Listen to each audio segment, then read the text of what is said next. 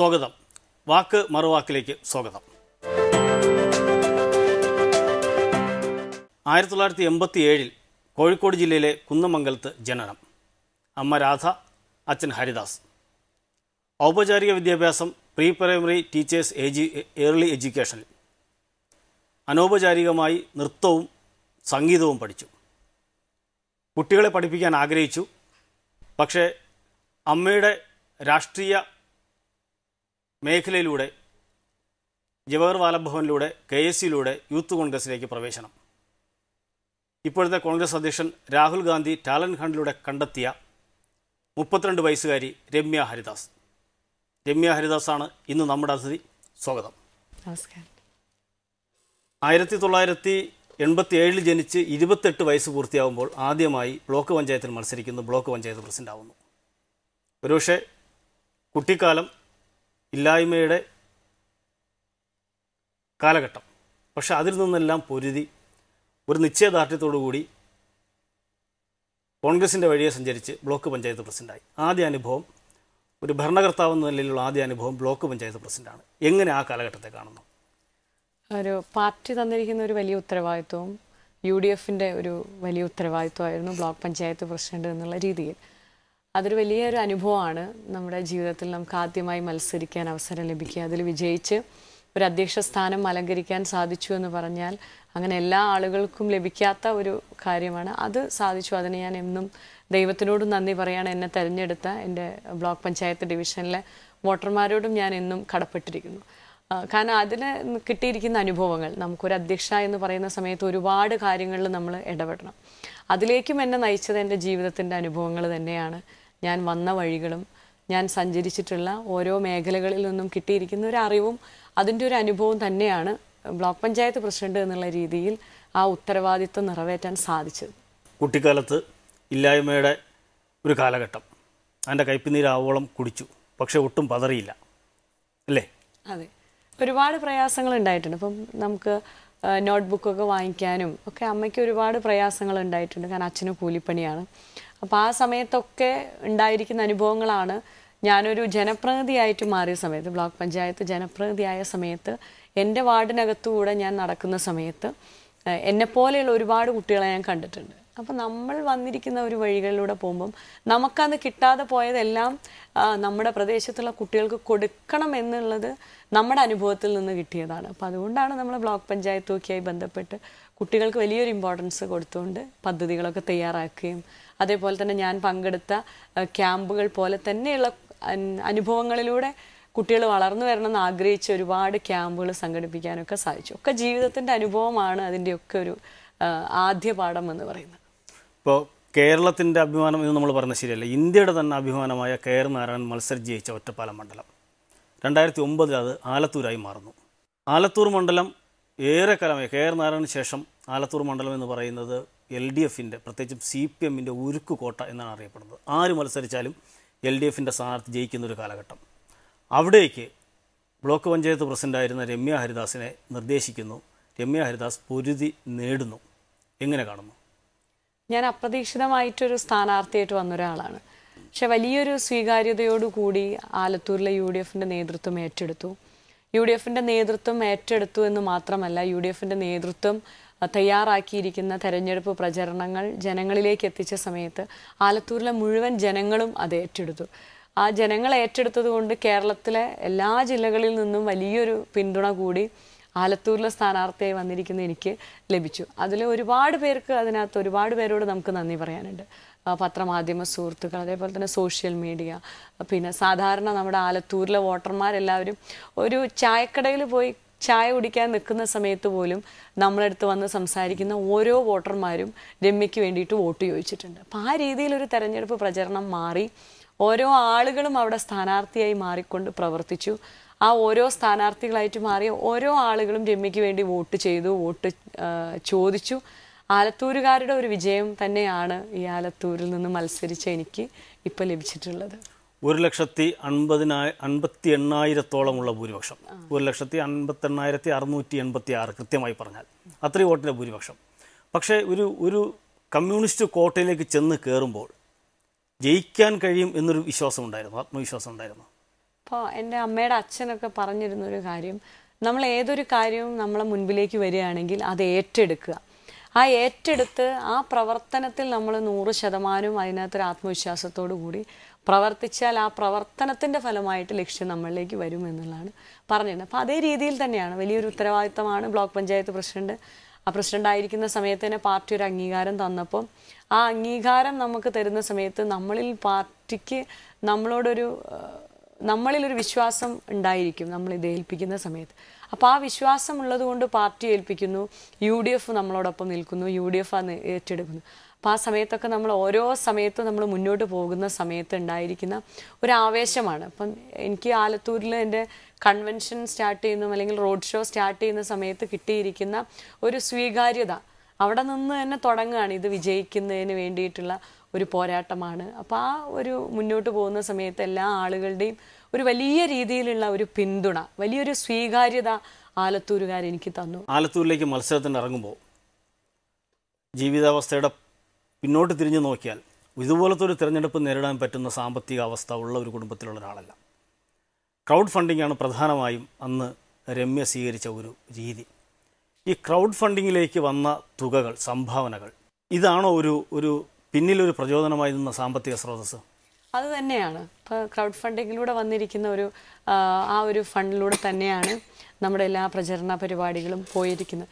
അതേപോലെ തന്നെ അതിനേക്കാൾ ഉപരി, ഫണ്ടിനേക്കാൾ ഉപരി ഒരു പക്ഷേ ആളുകളുടെ വലിയൊരു പിന്തുണയും അവർ തമ്മിൽ സംസാരിക്കുന്ന ഓരോ വാക്കുകളും നമുക്ക് പ്രചരണത്തിൻ്റെ ഭാഗമായിട്ടുണ്ട് എന്നുള്ളതാണ്. ഞാൻ നേരത്തെ സൂചിപ്പിച്ച പോലെ തന്നെ വഴിയിലൂടെ നമ്മൾ യാത്ര ചെയ്യുന്ന സമയത്ത് ഇപ്പം എൻ്റെ അടുത്ത് തന്നെ നേരിട്ട് ചില ആളുകൾ തെരഞ്ഞെടുപ്പിൻ്റെ ആ ഒരു വോട്ടിംഗ് കഴിഞ്ഞതിന് ശേഷം ചില ആളുകൾ പറഞ്ഞു, ഞങ്ങൾ ട്രെയിനിൽ യാത്ര ചെയ്ത സമയത്ത് ഞങ്ങൾ ആലത്തൂരിലെ ആളുകളെ വഴിയിൽ കാണുന്ന സമയത്ത് ട്രെയിനിലിരുന്നപ്പോഴും ഞങ്ങൾ കോട്ടയത്തുകാരാണ്, പക്ഷെ ഞങ്ങൾ ആലത്തൂരിൽ നിന്ന് കണ്ടവരോടൊക്കെ പറഞ്ഞത് രമ്യയ്ക്ക് ഞങ്ങൾക്ക് വേണ്ടി ഒരു വോട്ട് ചെയ്യണമെന്ന് പറഞ്ഞിട്ടുണ്ട്. അപ്പം ഒരു സാമ്പത്തികത്തിനേക്കാൾ അപ്പുറത്തായിക്കൊണ്ട് ആളുകൾ പലരും ഇതിന് വേണ്ടിയിട്ട് പ്രവർത്തിച്ചു, ആളുകൾ പലരും ഈ ഒരു പ്രവർത്തനത്തിന് വേണ്ടിയിട്ടൊരു മാധ്യമമായി പ്രവർത്തിച്ചു എന്നുള്ളതും സാമ്പത്തികത്തിനേക്കാൾ അപ്പുറത്ത് നമുക്ക് കിട്ടിയൊരു വലിയൊരു അംഗീകാരമാണ്. ഇതിൽ ഇപ്പോൾ രമ്യ തെരഞ്ഞെടുപ്പിന് ഇറങ്ങിയപ്പോൾ ആദ്യം നേരിട്ടത് രമ്യ പാട്ടും പാടി നടക്കുന്നു എന്നുള്ളതാണ്. ഒരു ജനപ്രതിനിധി ഒരിക്കലും പാട്ടുപാടി നടക്കേണ്ടവരല്ല, കാര്യങ്ങൾ സീരിയസോടെ ഗൗരവത്തോടെ എടുക്കേണ്ടതാണ് എന്ന് പറഞ്ഞു. രമ്യ പഠിച്ചിട്ടുണ്ട് പാട്ടും നൃത്തവുമൊക്കെ. പക്ഷെ വേദികളിൽ പാട്ടൊരു പ്രധാന ആയുധമാക്കാം എന്ന് രമ്യ തീരുമാനിച്ചത് എന്തുകൊണ്ടായിരുന്നു? ഇപ്പം ഞാൻ തുടക്കത്തിൽ തന്നെ പ്രചരണം തുടങ്ങുന്ന സമയത്ത് തന്നെ ഞാൻ വന്ന് കുറച്ച് ദിവസം കഴിയുമ്പോഴേക്കും ഞാൻ ബ്ലോക്ക് പഞ്ചായത്ത് പ്രസിഡന്റ് എന്നുള്ള രീതിയിൽ ഏതോ ഒരു സ്കൂളിൻ്റെ ഒരു പ്രോഗ്രാം യൂട്യൂബിലൂടെ പലരും അത് കണ്ടു. അപ്പോൾ ഒരുവിധം ആളുകൾ, അത് കണ്ട ആളുകൾക്കൊക്കെ അറിയാം ഞാൻ കുറച്ച് പാട്ട് പാടുന്ന ഒരാളാണ്. അപ്പോൾ നമ്മൾ ഈ പ്രചരണത്തിന് പോകുന്ന സമയത്ത് ഒരു ദിവസം 69-70 പോയിൻ്റാണ് ഒരു ദിവസം പര്യടനത്തിന് നമുക്ക് ഇട്ടിരിക്കുന്ന ഷെഡ്യൂൾ അനുസരിച്ച്. അപ്പോൾ ഈ 70 പോയിന്റിനകത്ത് ചെന്നാലും പാട്ട് പാടാതെ എന്നെ കാത്തിരിക്കുന്ന ആളുകൾ എന്നെ പോകാൻ അനുവദിച്ചിട്ടില്ല. അപ്പം നമ്മൾ ചെല്ലുന്ന സമയത്ത് അവരത് ആവശ്യപ്പെടുന്ന സമയത്ത് നമുക്കത് തിരസ്കരിക്കാൻ ഒരിക്കലും പറ്റില്ല. ഒരു ജനപ്രതിനിധിയാവുന്ന സമയത്ത് നമ്മുടെ മുൻപിലുള്ളത് ജനങ്ങളാണ്. അപ്പോൾ ആ ജനങ്ങളുടെ ഒരു ഭാഗത്ത് നിന്ന് ചിന്തിക്കുമ്പോൾ അവരത് കേൾക്കാൻ ആഗ്രഹിക്കുന്നു. അപ്പം നമുക്കത് കൊടുക്കാൻ സാധിക്കുന്ന ഒരു കാര്യമാണ്. അപ്പോൾ പാട്ട് കേൾക്കാൻ അവർ ആഗ്രഹിച്ച ആലത്തൂരുകാർക്ക് വേണ്ടി പാട്ട് പാടുന്നതിൽ ഒരു തെറ്റും ഇല്ല എന്നുള്ളത് എനിക്ക് തോന്നിയിട്ടുണ്ട്. അപ്പോൾ അവരാവശ്യപ്പെട്ടു, അത് പാടി. പിന്നെ ഓരോ കാര്യങ്ങളിലും മുന്നോട്ട് പോകുന്ന സമയത്ത് ആളുകൾ അതിന് കൂടുതൽ ഇഷ്ടപ്പെട്ടു. അപ്പോൾ അത് മുന്നോട്ട് പോയി. സമൂഹ മാധ്യമങ്ങളിലൂടെ വന്ന വിമർശനം, പാട്ടിനെതിരെ വന്ന വിമർശനം, അതാണ് രമ്യയുടെ പാട്ടിനെ പെട്ടെന്ന് കേരളത്തിൽ പ്രസിദ്ധമാക്കി മാറ്റിയത്.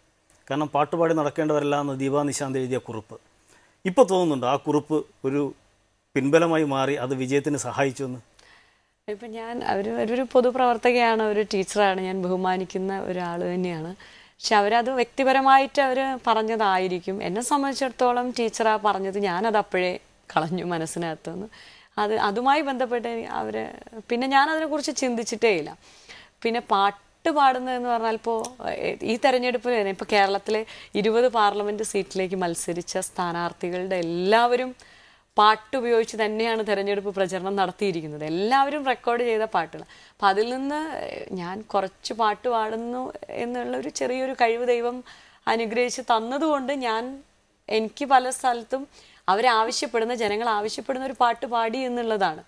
പിന്നെ ഒരുപാട് രാഷ്ട്രീയ പ്രവർത്തകരും, ഇപ്പം ടീച്ചർക്ക് അത് അറിയാഞ്ഞിട്ടാണോ എന്ന് എനിക്കറിയില്ല, അല്ലെങ്കിൽ ടീച്ചർ ശ്രദ്ധിക്കാത്തതാണ്, ഇപ്പം ഇടതുപക്ഷത്തിൻ്റെ ഒരുപാട് പ്രവർത്തനങ്ങൾ, ഇപ്പം കമ്മ്യൂണിസ്റ്റ് പാർട്ടിയുടെയൊക്കെ തെരഞ്ഞെടുപ്പ് പ്രവർത്തനങ്ങളും അല്ലെങ്കിൽ അവരുടെ പാർട്ടി പരിപാടികളൊക്കെ ഒരുപാട് പാട്ട് പാടിയിട്ടാണ് വന്നത്. അതുകൊണ്ട് തന്നെ അങ്ങനെ ഒരു ആ രീതിയിലൊന്നും ആരുടെയും വിമർശനങ്ങൾ എനിക്ക് വന്നിട്ടേ ഇല്ല എന്നുള്ളതാണ് ഞാൻ മനസ്സിലാക്കിയത്. ഏറ്റവും കൂടുതൽ പാടിയ പാട്ട് ഏതായിരുന്നു തെരഞ്ഞെടുപ്പ് സമയത്ത്? മണിച്ചേട്ടൻ്റെ പാട്ടാണ് ഏറ്റവും കൂടുതൽ ആളുകൾ പാടാൻ വേണ്ടിയിട്ട് ആവശ്യപ്പെട്ടതും പാടിയിരിക്കുന്നത്. അതിൽ പാടിയത് മിന്നാമിനിങ്ങാണ് ഏറ്റവും കൂടുതൽ തവണ ആളുകൾ പാടാൻ വേണ്ടി ആവശ്യപ്പെട്ടതും. ഇപ്പോൾ ഓൺലൈനിൽ അല്ലെങ്കിൽ ഫേസ്ബുക്ക് ലൈവിലൂടെ കാണുന്നവർ പലരും ഇങ്ങനെ ചോദിക്കും, ആ പാട്ടല്ല മാറ്റിയിട്ടൊരു വേറൊരു പാട്ട് പാടും, ഒന്നുകൂടി പാടും എന്നിട്ട് നമുക്ക് ഫേസ്ബുക്ക് ലൈവ് കൊടുക്കുമ്പോൾ അവരിങ്ങനെ വന്നിട്ട് പറയും. അപ്പം നമുക്ക് കാണുന്ന ആളുകൾ, നമ്മളെ നേരിട്ട് കേൾക്കാൻ നിൽക്കുന്ന ആളുകൾ പലപ്പോഴും പറഞ്ഞിട്ടുള്ളത് മിന്നാമിനിങ് പാടുന്നതിന് വേണ്ടിയിട്ട് പലരും ആവശ്യപ്പെട്ടത്. അതിന് ഭയങ്കര മണിച്ചേട്ടൻ്റെ ഒരു ഭയങ്കര ഫീലുള്ള ഒരു പാട്ടാണല്ലോ നമ്മുടെ. അത് കേട്ടിട്ടില്ലാത്ത പ്രേക്ഷകർക്ക് വേണ്ടി അതിൽ നിന്നൊരു 4 വരി. മിന്നാമിനുങ്ങേ മിന്നും മിനുങ്ങേ എങ്ങോട്ടാണെങ്ങോട്ടാണീ തിടുക്കം, നീ തനിച്ചല്ലേ പേടിയാവില്ലേ കൂട്ടിനു ഞാനും വന്നോട്ടെ, മിന്നാമിനുങ്ങേ.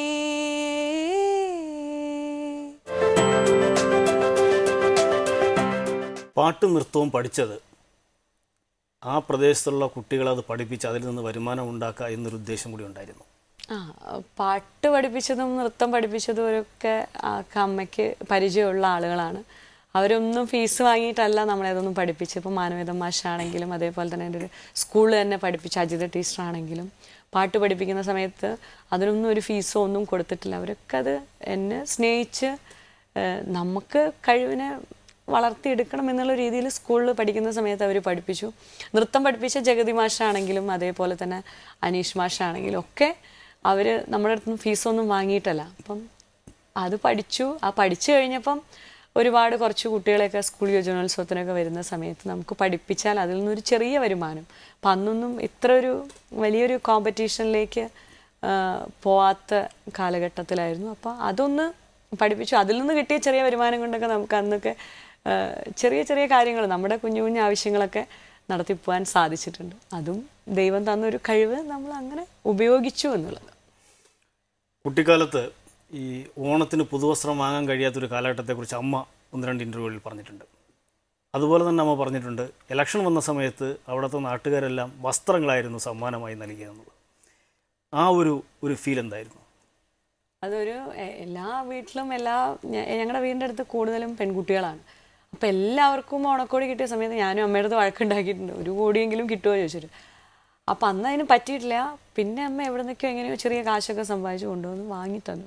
പക്ഷെ പിന്നെ എനിക്ക് അങ്ങനെ വലിയൊരു ഇതായിട്ട് തോന്നിയിട്ടില്ല. പിന്നെ നമ്മളിങ്ങനെ ചെറിയ ചെറിയ വരുമാനങ്ങളൊക്കെ നമുക്ക് വരുന്ന സമയത്ത് നമുക്ക് അത്യാവശ്യം നമ്മൾ വാങ്ങിക്കും.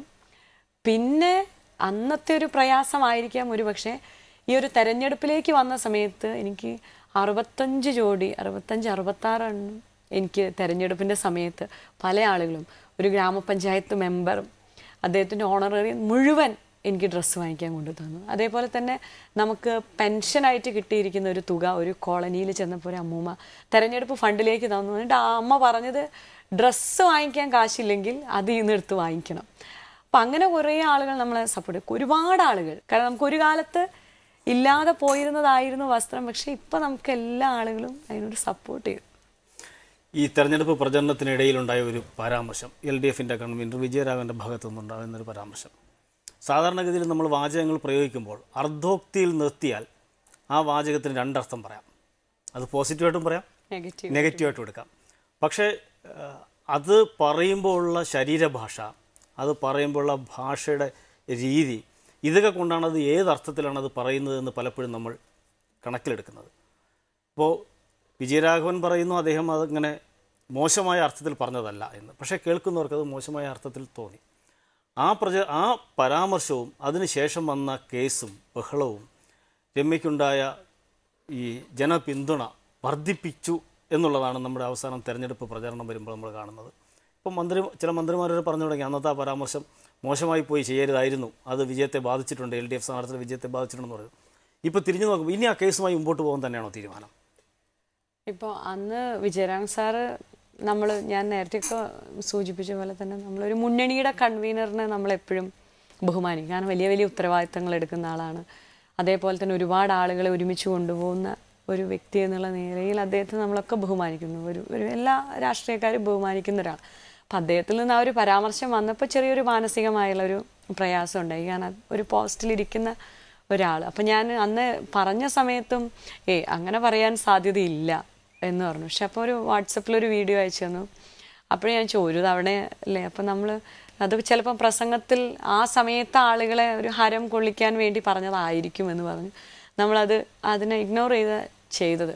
പക്ഷെ വീണ്ടും ഒന്നിൽ കൂടുതൽ തവണ ആ ഒരു പരാമർശം വന്നപ്പോഴാണ് അത് അദ്ദേഹത്തിൻ്റെ ഒരു അബദ്ധമായിരിക്കില്ല എന്നുള്ളത് തോന്നിയത്. അപ്പം അന്നത് നിയമോപദേശം തേടി അതേപോലെ തന്നെ UDFൻ്റെ നേതൃത്വത്തിനോട് ആലോചിച്ചിട്ടാണ് അതൊന്ന് പരാതി കൊടുത്തത്. ആ പരാതിയുമായിട്ട് അതിപ്പോഴും നിലവിൽ കോടതിയുടെ മുൻപിലാണ്. കോടതി അതിൻ്റെ കേസ് വിളിക്കാനിരിക്കുന്നേ ഉള്ളൂ. പക്ഷെ അതൊക്കെ ഉണ്ടായിരുന്നിട്ടും അതിനെയൊക്കെ ആളുകൾ ഏത് രീതിയിലാണ് കണ്ടത് നമുക്ക് പ്രചരണത്തിൻ്റെ സമയത്ത് നമുക്ക് മനസ്സിലായി. ഇപ്പോൾ ഒരുപാട് സഹോദരിമാർ വഴിനീള പ്രചരണത്തിന് പോകുന്ന സമയത്ത് പാൽപ്പായസവുമായിട്ട് കാത്തുനിന്ന ഒരുപാട് സഹോദരിമാരുണ്ട്. അമ്പലങ്ങളിൽ പോയി വഴിപാടൊക്കെ കഴിച്ച് കാത്തിരുന്ന ഒരുപാട്. അപ്പം അങ്ങനെയുള്ള ചേച്ചിമാരും എല്ലാ ആളുകളും ഇതെല്ലാം പത്രങ്ങളിലൂടെയും മാധ്യമങ്ങളിലൂടെയും ഒക്കെ സോഷ്യൽ മീഡിയയൊക്കെ നന്നായിട്ട് കൈകാര്യം ചെയ്യുന്ന വീട്ടമ്മമാർ ഒരുപാട് പേര്. അവരൊക്കെ അത് ഏത് രീതിയിലാണ് എടുത്തത് എന്നുള്ളത് നമുക്ക് പ്രചരണത്തിന് പോകും പറയാം. അപ്പം അവർ നമ്മളടുത്ത് പറഞ്ഞത് അതിലൊന്നും തളർന്നു പോകരുത്. അപ്പം നമുക്ക് ഒന്നുകൂടി ആവേശമാണ്. കാരണം അതിനകത്ത് തളരരുത് എന്നൊരു സാധാരണ വീട്ടമ്മ പറയുന്ന സമയത്ത് അവരതിനെക്കുറിച്ച് പഠിക്കുന്നു. ഇത്തരം കാര്യങ്ങളെക്കുറിച്ച് അവരൊക്കെ ഗൗരവകരമായിട്ട് തീരുമാനമെടുക്കുന്നു എന്നുള്ളത് ശരിക്കും നമുക്ക് മനസ്സിലായി. പ്രത്യേകിച്ച് പാലക്കാട് ഈ ഒരു പ്രദേശം വരുന്നിടത്തൊക്കെ വളരെ ഗ്രാമീണമായിരിക്കുന്ന ഒരു പ്രദേശമാണ്. അപ്പം അവരത് ചർച്ച ചെയ്തു. അതിൽ നമുക്ക് പിന്തുണ നൽകി മുന്നോട്ട് പോകുന്ന സമയത്ത് അവരതിന് താങ്ങും തണലുമായി നിന്ന സമയത്ത് പിന്നെ നമ്മൾ ആ വിഷയത്തിനെ കുറിച്ച് ചർച്ച ചെയ്തിട്ടേയില്ല. ഇപ്പോൾ കിട്ടിയ ഭൂരിപക്ഷം 1,59,868 അപ്പോൾ ഈ ഭൂരിപക്ഷം പ്രതീക്ഷിച്ചിരുന്നു ഇത്രയും വലിയൊരു ഭൂരിപക്ഷം അവിടെ കിട്ടുമെന്നുള്ളത്? അപ്പോൾ നമുക്ക് തുടക്കത്തിൽ പ്രചരണം തുടങ്ങുമ്പോൾ നമുക്കറിയാം ഇത് വിജയത്തിലേക്ക് പോകുന്നതാണ്. കാരണം നമുക്ക് ആ റോഡ് ഷോയിലൂടെ തന്നെ നമുക്ക് കിട്ടിയിരിക്കുന്ന ഒരു സ്വീകാര്യത. ദിവസം ചെല്ലും തോറും നമുക്ക് വഴിയിലൂടെ പോകുന്ന സമയത്ത് പര്യടനത്തിന് പോകുന്ന സമയത്ത് അറിയാം നമുക്കത് ഫീൽ ചെയ്യും. ആ ഓരോ ആളുകളുടെ സംഭാഷണം നമുക്കറിയാം. നമ്മുടെ അടുത്തേക്ക് ഓടി വന്ന് ഒരു കൈ പിടിക്കുന്ന ഒരാളുടെ മനസ്സ് ശരിക്കും എന്താണ് പറയുന്നത് എന്ന് നമുക്കത് ഫീൽ ചെയ്യും. അങ്ങനെ ഓരോ ആളുകളെയും പര്യടനത്തിന് പോകുന്ന സമയത്ത് എൻ്റെ വാഹനം പോയിരിക്കുന്ന വഴികളിൽ ഒരു സ്ഥലത്ത് പോലും ഒരു വീടിൻ്റെ മുൻവശത്ത് പോലും ഒരമ്മയെ കാണാത്ത ഒരു സ്ഥലം ഉണ്ടായിട്ടില്ല. അപ്പോൾ നമുക്കറിയാം നമ്മളിങ്ങനെ മുന്നോട്ട് പോകുന്ന സമയത്ത് ഒരു പക്ഷേ നമ്മൾ വിചാരിക്കാത്ത ഭൂരിപക്ഷത്തിലേക്ക് നമ്മൾ വിജയം അടുക്കുകയാണ് എന്നുള്ളൊരു ആത്മവിശ്വാസം തന്നതും ആലത്തൂരുകാരാണ്. ഈ വിജയം തന്ന ആത്മവിശ്വാസം ഇനി എന്തൊക്കെ ഭാവി പരിപാടികൾ ആസൂത്രണം ചെയ്യാനാണ് രമ്യ ഉപയോഗിക്കുന്നത്? ആരുടെയൊക്കെ പിന്തുണ ഇക്കാര്യത്തിലുണ്ട്? കഴിഞ്ഞ ഒരു 2-2.5 വർഷം ബ്ലോക്ക് പഞ്ചായത്ത് പ്രസിഡൻ്റായിട്ട് ഇരുന്നതിൻ്റെ ഒരു ഭരണ പരിചയം എന്താണ് മനസ്സിലുള്ളത്? എന്ത് ചെയ്യണം ആലത്തൂർകാർക്ക് വേണ്ടിയിട്ട്? ഇപ്പോൾ ആലത്തൂരിൽ തന്നിരിക്കുന്നൊരു പിന്തുണ, ആ പിന്തുണ തന്നെയാണ് നമുക്ക് മുന്നോട്ട് പോകാൻ സാധിച്ചത്. അവിടെ ഒരു കക്ഷി രാഷ്ട്രീയത്തിന് അതീതമായി നിന്നുകൊണ്ട് തന്നെ ഒരുപാട് ആളുകളുടെ ഒരു വലിയ പിന്തുണ അത് വോട്ടായിട്ടും കിട്ടിയിട്ടുണ്ട്. അവരുടെ പല സമയത്തും അവർ നമ്മളെ പരിപാടി ചെല്ലുന്ന സമയത്ത് അവരുടെ സാന്നിധ്യം കൊണ്ടും ഒക്കെ നേടിയിടും. അങ്ങനെ ഒരുപാട് പേരുടെ പിന്തുണ ലഭിച്ച് വലിയ രീതിയിൽ നമുക്കൊരു മുന്നേറ്റത്തിന് താങ്ങും തണലുമായിട്ട് നിന്ന ഒരുപാട് ആളുകൾ ഉള്ള ഒരു പ്രദേശമാണ് ആലത്തൂർ പാർലമെൻറ്റ്. അപ്പോൾ അവരുടെയൊക്കെ പ്രതീക്ഷയ്ക്കനുസരിച്ച് നമുക്ക് ഈ പര്യടനത്തിന് പോകുന്ന സമയത്ത് ഒരുപാട് ആളുകൾ നമ്മളടുത്ത് ഒരുപാട് പദ്ധതികളെക്കുറിച്ചും അവർക്ക് വേണ്ട ചെറിയ ചെറിയ വിഷയങ്ങളെക്കുറിച്ച് വരെ നമ്മളടുത്ത് സംസാരിച്ചിട്ടുണ്ട്. ചെറിയൊരു വീട് എന്ന് പറയുന്ന ഒരു സ്വപ്നം നമ്മളടുത്ത് പറഞ്ഞിരിക്കുന്ന ആളുകൾ മുതൽ റെയിൽവേ സ്റ്റേഷൻ്റെ വികസനം വരെ പറഞ്ഞ ആളുകൾ, കാർഷിക മേഖലയുടെ വികസനം പറഞ്ഞ ആളുകൾ, സ്ത്രീകളുമായി ബന്ധപ്പെടുന്ന പരിപാടികൾ, ഞങ്ങൾക്ക് നല്ലൊരു പരിശീലനം കിട്ടിയാൽ ഞങ്ങൾക്ക് ഒരുപാട് തൊഴിലുകൾ തുടങ്ങാമായിരുന്നു എന്ന് പറഞ്ഞ ഒരുപാട് ആളുകളെ നമുക്ക് കണ്ടിട്ടുണ്ട്. ആലത്തൂരുകാർ പറഞ്ഞിരിക്കുന്ന നിരവധി വിഷയങ്ങളുണ്ട്.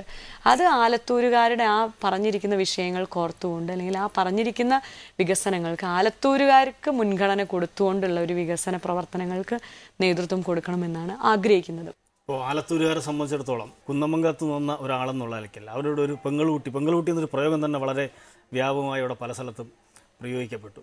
ഇനി ആലത്തൂരിൽ തന്നെ ആയിരിക്കും സ്ഥിരതാമസം? അതെ, ഇപ്പോഴും ആലത്തൂർ തന്നെയാണ് താമസിക്കുന്നത്. തെരഞ്ഞെടുപ്പ് ഞാൻ സ്ഥാനാർത്ഥിയായി പ്രഖ്യാപിച്ചതിന് ശേഷം വന്നു. അതിനുശേഷം മുഴുവനും ആലത്തൂർ തന്നെയാണ്. തെരഞ്ഞെടുപ്പ് റിസൾട്ട് വരുന്നതിന് മുൻപ് ഒരു മാസം ഉണ്ടായിരുന്നു. ആ സമയത്തും ഞാൻ ആലത്തൂർ തന്നെയാണ് താമസിച്ചത്. ഇപ്പോൾ റിസൾട്ട് കഴിഞ്ഞേറെ ഞാൻ ആലത്തൂർ തന്നെയാണ്, കോഴിക്കോടേക്ക് പോയിട്ടില്ല. അപ്പം അതുകൊണ്ട് തന്നെ എന്നെ കണ്ടിരിക്കുന്നത് അവരെല്ലാം ഒരു വീട്ടിലൊരു അംഗത്തിന് പോലെയാണ്. ഏത് വീട്ടിലും എനിക്ക് കയറി ചെന്നാൽ അവരുടെ വീട്ടിൽ ഒരു സ്ഥിരമായ ഒരു അംഗത്തിനെ പോലെ തന്നെയാണ് അവർ സ്വീകരിക്കുന്നത്. 32 വയസ്സായി. കുടുംബജീവിതത്തിലേക്ക് സാധാരണഗതിയിൽ പെൺകുട്ടികൾ കിടക്കേണ്ട സമയം അതിക്രമിച്ചു പോയി. ഉടനെ ഉണ്ടാകുമോ വിവാഹം? എല്ലാ ആളുകളും ഇതിങ്ങനെ ചോദിക്കാറുണ്ട്. അപ്പം ഞാനിങ്ങനെ പറയും, നമുക്ക് എല്ലാത്തിനും ഓരോരോ സമയങ്ങളാണ്. അപ്പം നമ്മൾ കൂടുതലും ജനങ്ങളുടെ ഭാഗത്ത് നിന്ന് ജനങ്ങൾക്ക് വേണ്ടിയിട്ട് പ്രവർത്തിക്കണം എന്നൊരാഗ്രഹിക്കുന്ന രീതിയിലാണ് അമ്മയാണെങ്കിലും എന്നെ വീട്ടിൽ നിന്നിട്ടാണെങ്കിലും അതല്ല സ്കൂളിലാണെങ്കിലും ഒക്കെ എന്നെ കാണുന്നവരും എൻ്റെ കൂടെ ഉണ്ടായിരുന്നവരെല്ലാവരും രാഷ്ട്രീയ പാർട്ടിയിൽ പ്രവർത്തിക്കാൻ വന്ന സമയത്തൊക്കെ ആ രീതിയിലാണ് നമ്മൾ വളർത്തിയെടുത്തത്. അപ്പം അവരോടൊപ്പം നിൽക്കുമ്പം ജനങ്ങളോടൊപ്പം നിൽക്കുക എന്നുള്ളത് തന്നെയായിരുന്നു ഏറ്റവും വലിയൊരു പ്രാധാന്യം കൊടുത്തിരുന്നത്. അപ്പം അങ്ങനെ ജനങ്ങളോടൊപ്പം നിൽക്കുന്ന രീതിയിലേക്ക് ആഗ്രഹിക്കുന്ന ഒരാൾ വന്നു കഴിഞ്ഞാൽ അതൊരു കല്യാണത്തിലേക്ക് പരിഗണിക്കുന്നതിന് പ്രയാസങ്ങളൊന്നുമില്ല. പക്ഷെ ഇപ്പം ഇതുവരെ നമ്മൾ മുൻഗണന കൊടുത്തത് ജനങ്ങളുടെ ഭാഗത്ത് ജനങ്ങളുടെ വിഷയങ്ങൾക്കാണ്. രണ്ടും കൂടി ഒരുമിച്ച് കൊണ്ടുപോകാൻ സാധിക്കുമെന്നുള്ളൊരു പ്രതീക്ഷയിൽ ഇതുവരെ ആരും മുന്നോട്ട് വന്നിട്ടില്ല. അങ്ങനെയല്ല, അതിനൊരു സമയം കൊടുക്കുക, അല്ലെങ്കിൽ അതുമായി ചിന്തിച്ച് അത് മാത്രം. ഇപ്പം നേരത്തെ ഞാൻ ഏകതാ പരിഷത്തിൻ്റെ ഭാഗമായിട്ട് കുറേ കാലം വിവിധ പ്രദേശങ്ങളിൽ പ്രവർത്തിക്കാൻ എനിക്ക് സാധിച്ചിട്ടുണ്ട്.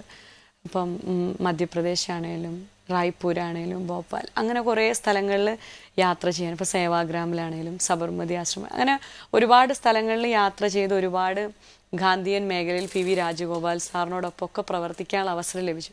അപ്പോൾ ആ ജീവിതത്തിലെ അനുഭവങ്ങളിലൂടെ കടന്നു വന്ന് ഞാൻ കുറച്ചു കാലം നിലമ്പൂർ ആദിവാസി മേഖലകളിൽ ആര്യടൻ ഷൗക്കത്ത് മുനിസിപ്പൽ ചെയർമാനായിരിക്കുന്ന സമയത്ത് ഞാൻ അവിടെ പ്രവർത്തിച്ചു. അത് കഴിഞ്ഞ് വന്നപ്പോഴേക്കും അവിടെ നിന്ന് തീരുന്ന സമയമായപ്പോഴേക്കും ബ്ലോക്ക് പഞ്ചായത്തിലേക്ക് മത്സരിച്ചു. ബ്ലോക്ക് പഞ്ചായത്ത് പൂർത്തിയാവുന്നതിന് മുൻപേ പാർട്ടിയും മുന്നണിയും ഒരു ഉത്തരവാദിത്വം തന്നു. അപ്പം അതിനിടയിൽ അതായിരുന്നു ഏറ്റവും വലിയ പ്രാധാന്യം കൊടുത്തിരുന്നത് എന്നുള്ളത് കൊണ്ടാണ്. ഇനി ആലോചിക്കാം, സമയമുണ്ട്. മനസ്സിൽ ഇപ്പോൾ കാണുന്ന ഒരു സ്വപ്നം അല്ലെങ്കിൽ ഒരു പ്രതീക്ഷ മണ്ഡലത്തിന് വേണ്ടിയിട്ടായിരുന്നാലും സ്വന്തം ജീവിതത്തിലായിരുന്നാലും എന്താണത്? ഇപ്പം ആലത്തൂർ പാർലമെൻറ്റ് മണ്ഡലത്തിന് ഏറ്റവും നല്ലൊരു പാർലമെൻറ്റ് മണ്ഡലമാക്കിയിട്ട് എല്ലാ ആളുകൾക്കും പ്രതീക്ഷിച്ച് എന്താ വെച്ചാൽ അവരെങ്ങനെയൊക്കെയാണോ വികസനങ്ങൾ കാണുന്നത് ആലത്തൂരുകാർ, ആ കാണുന്ന രീതിയിലേക്ക് ആളുകൾ അവിടുത്തെ ആലത്തൂർ പാർലമെൻറ്റിലെ വോട്ടർമാർ ആഗ്രഹിക്കുന്ന രീതിയിൽ അതേപോലെ തന്നെ ഒരുപാട് ആളുകൾ ഇപ്പോൾ ആലത്തൂർ പാർലമെൻറ്റ് മണ്ഡലത്തിനെ അറിഞ്ഞിരിക്കുന്ന ഒരു സമയവും കൂടിയാണ്. അപ്പോൾ ആ രീതിയിലേക്ക് ആലത്തൂരിന് നല്ലൊരു പരിസ്ഥിതി സൗഹൃദമായിരിക്കുന്ന എങ്കിൽ ജനങ്ങളുമായിട്ട് ബന്ധം പുലർത്തുന്ന രീതിയിലേക്കുള്ള ഒരു വികസന പ്രവർത്തനങ്ങൾക്ക് മഹാത്മാഗാന്ധി കണ്ട ഒരു ഗ്രാമസ്വരാജ് എന്ന് പറയുന്നൊരു രീതിയിലേക്ക് ആലത്തൂരിനെ മാറ്റണം. കാരണം ആലത്തൂർ വലിയ പരിസ്ഥിതി, നല്ലൊരു സൗന്ദര്യം, ഒരു ഗ്രാമീണ സൗന്ദര്യമുള്ളത്. എവിടെ തിരിഞ്ഞാലും ഒരു ഉഴുതുമറച്ചിട്ട ഒരു വയലുകൾ കാണാം, അതൊരു നെൽപ്പാടങ്ങളായിട്ട് കാണാം. ആ രീതിയിലുള്ള വലിയൊരു ഗ്രാമീണ സൗന്ദര്യം നിലനിൽക്കുന്ന ഒരു പാർലമെൻറ്റാണ്. ആ സൗന്ദര്യമൊക്കെ നിലനിർത്തിക്കൊണ്ട് തന്നെ ഉള്ള ഒരു നല്ല പാർലമെൻറ്റ് മണ്ഡലമാക്കിയിട്ട് മാറ്റണം എന്നുള്ളതാണ്. നമുക്ക് അധികം സമയമില്ല, ഇനിയും ഒരുപാട് തുടങ്ങുന്നതേ ഉള്ളൂ. കുന്നമംഗലത്ത് നിന്ന് ആലത്തൂർ വഴി ഇന്ദ്രപ്രസ്ഥത്തിലേക്ക് എത്താൻ പോകുന്നതേ ഉള്ളൂ. ഇനിയാണ് നമ്മുടെ ചരിത്ര ദൗത്യത്തിൻ്റെ ബാക്കി ഭാഗങ്ങൾ നടക്കുന്നത്. എല്ലാ ആശംസകളും നേരുന്നു. ഒരു നല്ല ജനപ്രതിനിധിയായി ആലത്തുകാരെ സംബന്ധിച്ചിടത്തോളം അവരുടെ എല്ലാ നല്ല കാര്യങ്ങൾക്കും മുന്നിലിട്ടിറങ്ങുന്ന ഒരു ജനപ്രതിനിധിയായി മാറട്ടെ എന്ന് ഞാൻ ആശംസിക്കുന്നു. പ്രേക്ഷകർ പ്രതീക്ഷിക്കുന്നുണ്ടാവും ഒരു പാട്ടിൻ്റെ കൂടെ ഒരു 4 വരി കേൾക്കാനായിട്ട്. അത് പാടി നമുക്ക് ഇതങ്ങ് അവസാനിപ്പിക്കാം. എല്ലാ ആളുകളും ഇപ്പം എൻ്റെ വോട്ടർമാർ മാത്രമല്ല, കേരളത്തിലെ എല്ലാ ആളുകളും പാട്ട് കേൾക്കാൻ വേണ്ടി പലപ്പോഴും പല പരിപാടികൾക്കും എന്നെ വിളിക്കുന്നതും 2 വരി പാട്ട് പരിപാടിക്ക് ഉണ്ടാവുമെന്നുള്ളത് കൊണ്ടാണ്. എന്നോടെന്തിനി പിണക്കം, എന്നുമെന്തിനാണെന്നോടു പരിഭവം, ഒരുപാടു നാളായി കാത്തിരുന്നു എന്നെ ഒരു നോക്കു കാണാൻ വന്നില്ല. ചന്ദനത്തെന്നലും പൂനിലാവും എൻ്റെ കരളിൻ്റെ നൊമ്പരം ചൊല്ലിയില്ല.